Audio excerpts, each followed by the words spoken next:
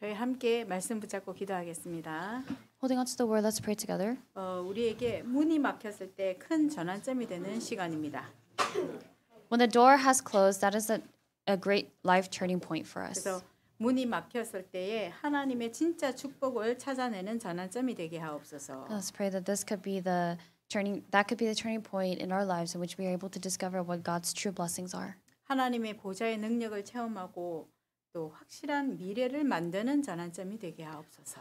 For this to be the turning point in which we are able to have further assurance regarding the future. 그래서 내 평생에 다민족을 살리고 후대를 살리는 망대를 세울 수 있도록 은혜를 주시옵소서.